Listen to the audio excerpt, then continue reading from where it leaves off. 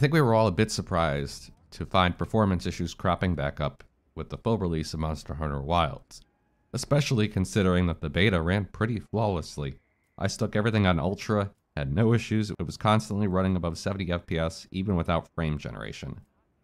But with the full release, I've had issues, and I know a lot of other people have too. For example, I was experiencing some choppiness, a lot of stuttering, and that was especially true in cutscenes and when I reached the hub. When I finally got to the hub, I went from an average of like 60, 70, 80 FPS, and it dropped all the way down to 40.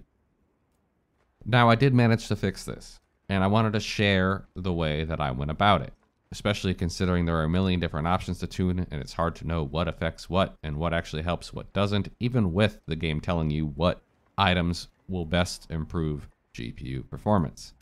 Obviously, the specific changes depends on the strength of your rig, but when I was having performance issues, here's what I did. I dropped ray tracing down to medium, even though that really doesn't have an effect on somewhere like the desert. And then I went to the next tab and surprisingly left things like surface quality, render distance, and all of that alone. I did drop the sky quality down to medium because, let's be honest, I really don't need the highest quality, and it says it has a decent impact. I also dropped the ambient light quality to medium, the ambient occlusion to medium, and the distant shadow quality to low. Once I did this and backed out, back to the main menu, came back, let everything reload, my frames improved from about 40 to 45 up to 70, 75. That's a pretty big improvement. And honestly, that was a good enough fix. But the thing is, when I went back in to test and record the actual footage for this video, my performance seemed relatively fine. One thing to note though is if you do turn on high quality textures, the ones that you have to download that are an extra like 60 gigs, those will tank your performance pretty heavily, like 20 FPS, just keep that in mind.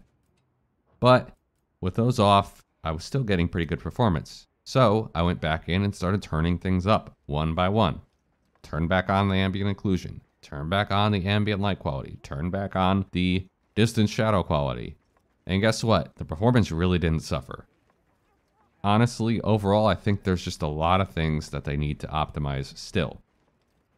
This isn't a fix-all, because clearly I can run everything on Ultra sometimes, but not all the time.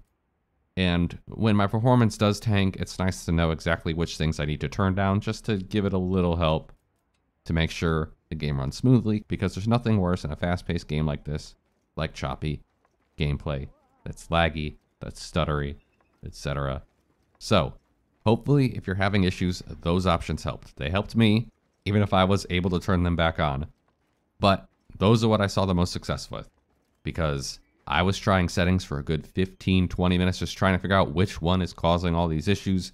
I reset all of the graphics to very low, to medium, to high, and I couldn't seem to figure out what was causing the stuttering. But those 3 or 4 specific changes seemed to help. So hopefully they can help you too. They may not solve all your problems, but hey, if this video can help 2 people, I'd be happy.